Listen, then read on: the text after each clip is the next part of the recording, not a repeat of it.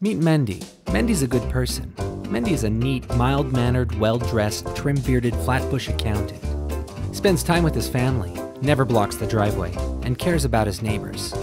Mendy takes his Judaism seriously, very seriously. For Mendy, a mitzvah is a mitzvah. Period. Whether it's Sukkot, or Pesach, or Shavuos. Mendy takes his Judaism with him.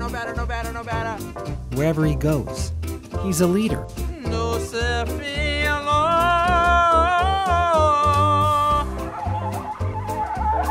He plays by the rules, and he really loves to learn Torah. Way the Kesef Mishnah answers the steer in the Rambam. Hey, can I just go to sleep already? I'm so tired. Sleep? You'll sleep later. Noch a moment, Frischkeit.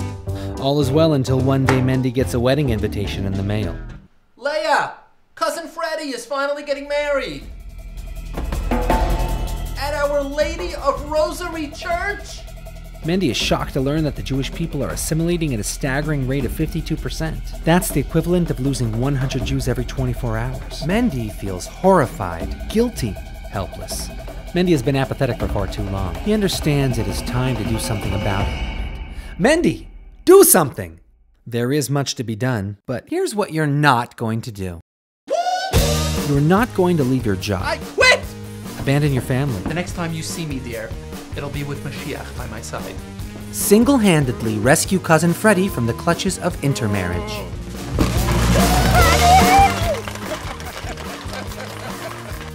Start a kiruv revolution. I'm going to save you! Star in a wildly successful viral kiruv video. Hijack the podium at the Siyum Hashas.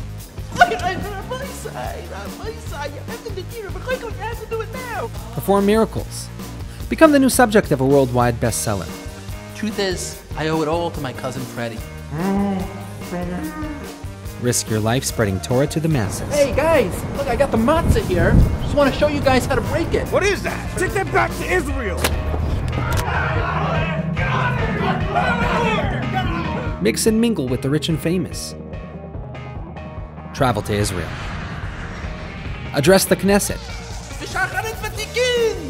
only to be arrested, beaten and deported, downtrodden and depressed, ignored, and victimized. Freddie wins. The sanity you once enjoyed is now long forgotten. Kiruv. You realize it's Rosh Hashanah and find your way to shul, only to find your replacement at the Amud. The next day you limp home, only to discover that things are not quite the same as they were. No, you're certainly not going to do all of that. But here's what you can do.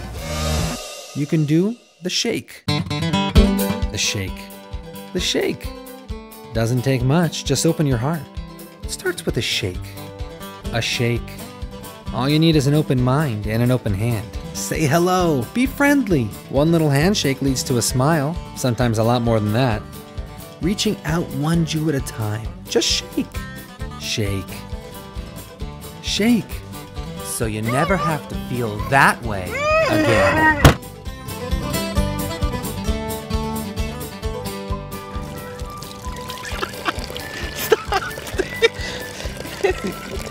Can I interest any of my boys in one of these? Maybe?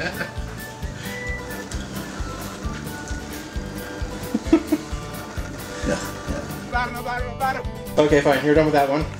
Hold it aside.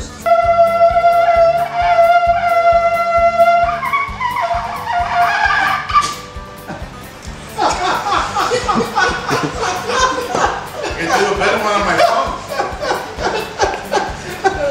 No, I never get a chance to laugh on Rosh Hashanah.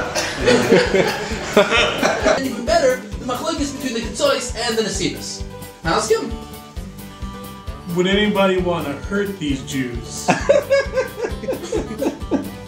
Go home with your matzah, or I'll break your face! Cut!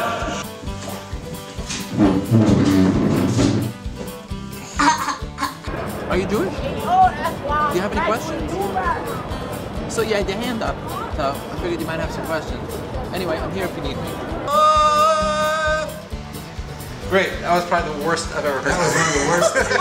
You got the words wrong. That was good. The words were wrong. All right, no more.